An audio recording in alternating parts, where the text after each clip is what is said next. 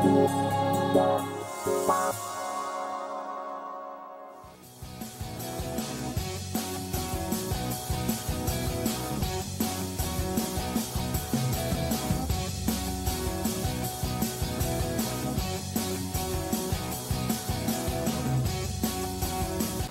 morning Pilipinas and welcome back po sa Panahon TV. Sa puntong ito, silipin na po natin ang inaasahang weather condition sa mga piling lungsod ng bansa.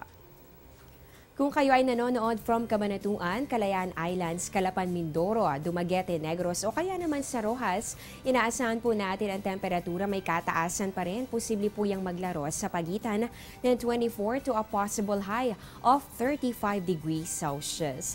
Bagamat magpapakita si haring araw at kahit medyo mainit pa po ang panahon, posible pa rin ang pagkakaroon ng mga pag-ulan o pagkidlat, pagkulog. Kaya kung meron kang lakad today, huwag kakalimutang magdala ng payong.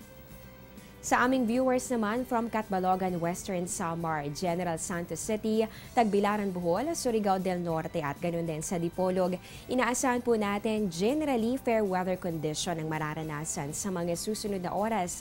Ang temperatura sa pagitan naman ito ng 23 to 35 degrees Celsius. Habang hindi pa nag-uumpisa ang pasukan at opisyal na tag-ulan, may chance ka pang humabol sa pagbabakasyon.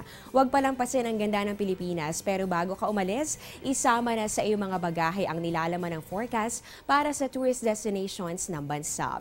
So kung ang punta mo ay dito sa Vigan, Ilocos para sa iyong Instagrammable photo, bukod sa camera, magdala rin ng payong sa iyong pag-stroll dahil mararanasan pa rin ang mga chances ng pag-ulan o pagkidlat, pagkulog. Ang temperatura 23 to 31 degrees Celsius. Kung meron ka namang swimming dito sa Anilao, Batangas or sa Puerto Galera, makikiay naman sa inyo ang lagi ng ating panahon. Sa Banawe, ang temperatura nasa 15 to 21 degrees Celsius. Sa mga darayo naman ng Naga City o kaya naman sa El Nido, Boracay or Camiguin Island para mag-swimming, inaasahan natin ang temperatura sa pagitan ng 25 to 33 degrees Celsius. Inaasahan ang bahagya hanggang sa maulap na kalangitan at meron pa rin pong chances ng isolated rain showers or thunderstorms.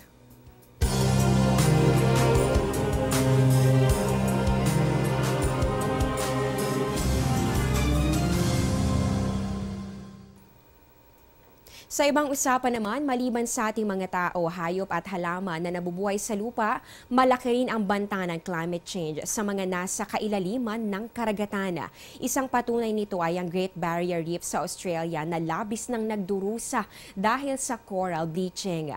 Ang coral bleaching ay nangyayari kapag unti-unting nawawala ang algae sa corals, namumuti at napipinsala dahil sa matinding init ng ating karagatan. Ang itinuturong dahilan ang greenhouse gas emissions na nagpapataas ang temperatura ng mundo.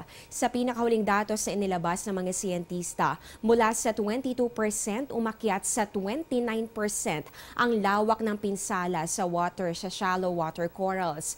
Bagamat may kakayanan ang corals na makarecover kung bababa ang temperatura sa dagat at makapag-recolonize ang algae, aabutin pa ng napakahabang panahon bago ito mangyari.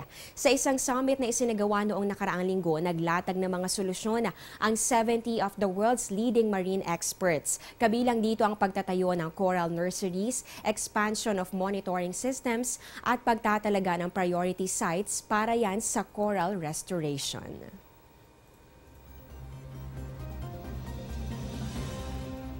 Samantala, photos of the day ating isa-isahin sa pagbabalik ng Panahon TV.